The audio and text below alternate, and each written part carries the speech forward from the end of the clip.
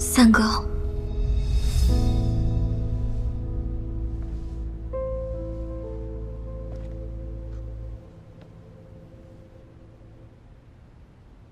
我们离婚。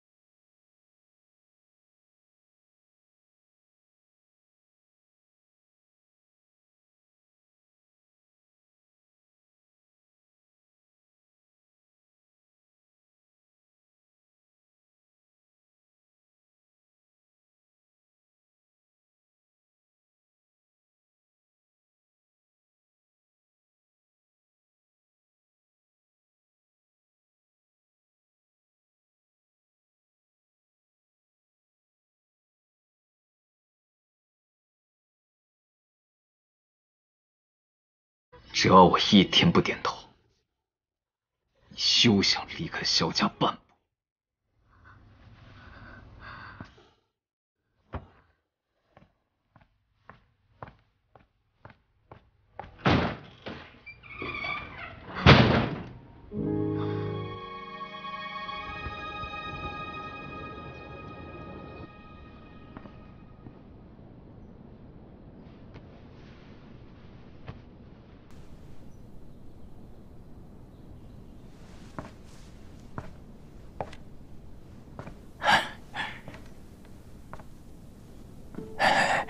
司令，还生气呢？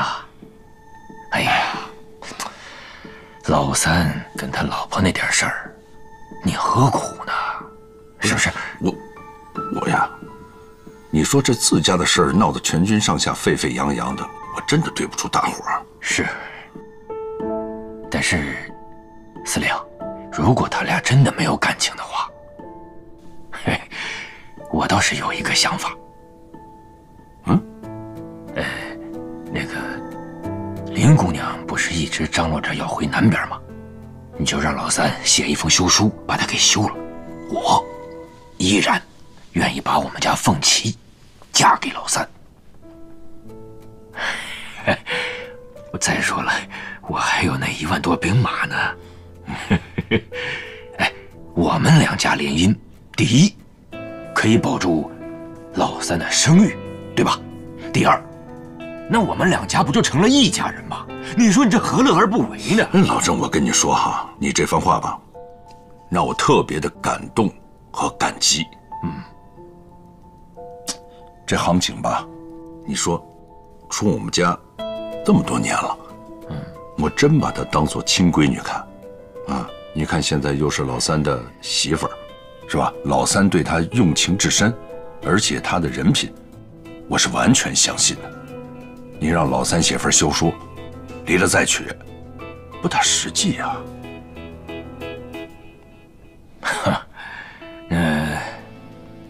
那就没啥希望了呗。哎，年轻人的事儿嘛，你让他们自己决断呗。行。哎，老郑，啊，哎，老李，去送一下郑市长。是，不用了。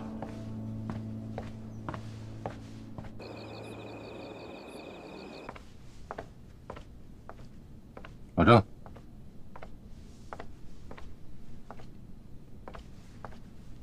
坐。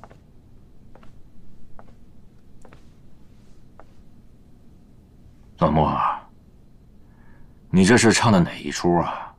我就知道你一定会来喝闷酒，所以都给你备下了。来吧。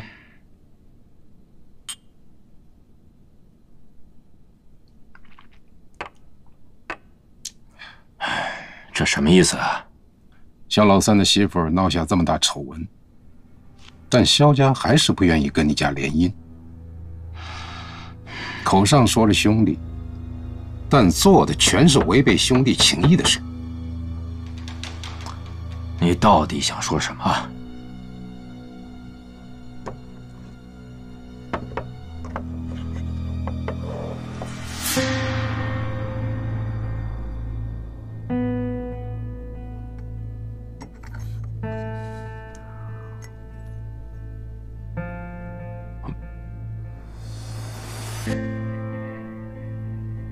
你原来是……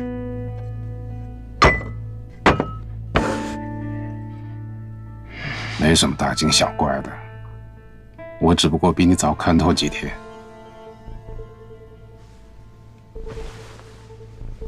莫西白，我郑老粗比不过你这个摇鹅毛扇的，我的心思没那么多。老郑，此一时彼一时啊！你一直以为你能做肖老三的老丈人，但眼下这个局面，你觉得可能吗？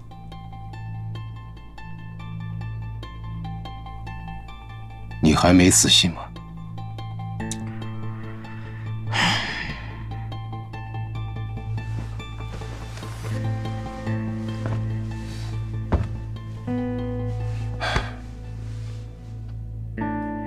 康司令说了，只要咱们跟他合作，以后萧家的势力咱们就可以一分为二。你想想，如果萧老三在咱们之下，那凤七对他就是另外一番意义了。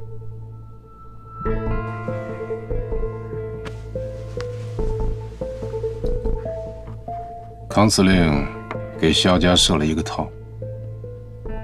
大好机会就在眼前，稍纵即逝。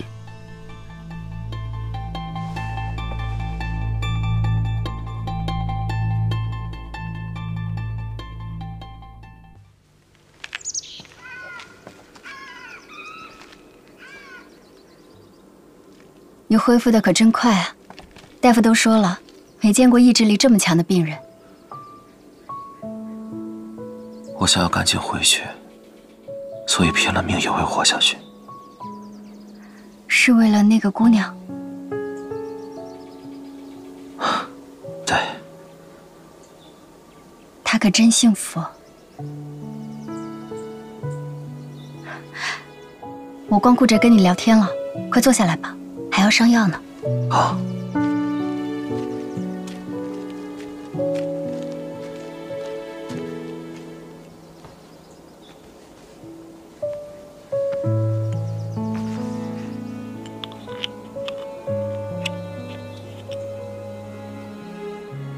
忍着点儿。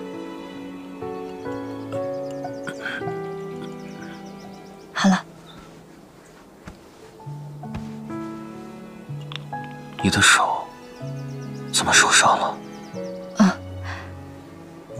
我不小心弄伤的。